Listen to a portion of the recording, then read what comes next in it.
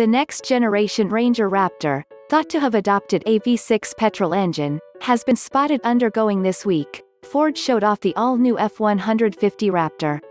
With its revised twin-turbo V6 and penchant for off-road badassery, it's a compelling package, but not one we'll be able to enjoy in Europe through official channels. Boo! What we will be getting over here is a new generation Ranger Raptor. The vehicle you see here, we're pretty sure, is it. The camouflage is still pretty heavy at this point, but there's no hiding the giant, Ford, grille lettering, something reserved for the Raptor version of the soon-to-be outgoing Ranger. There's an abundance of ground clearance, BF Goodrich A tyres, and what appears to be an absence of rear leaf springs, signaling the same use of coilovers all round as in the current Raptor. Just like the F-150 Raptor, there's an exhaust system with a pair of tailpipes pushed to the outer edges of the rear, albeit with much smaller diameter exits. Exactly what is breathing through that system will depend on your market.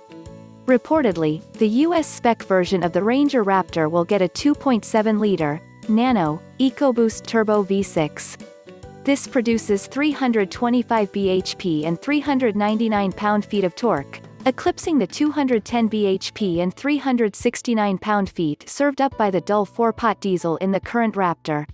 You'll struggle to get many people to sign on the dotted line for a turbo V6 pickup outside of the US, so it's thought Australia will get the choice between the existing 2.0-liter and a 3.0-liter V6 diesel making 255 bhp and 443 pounds featuring. Don't be surprised if we only get the inline-four in the UK, but we'll be keeping our fingers crossed regardless. The next-gen Ranger will also have a German cousin in the form of the new Amarok, which is being jointly developed as part of a strategic alliance between Ford and VW to produce various commercial vehicles. A full reveal for each in 2022 is on the cards.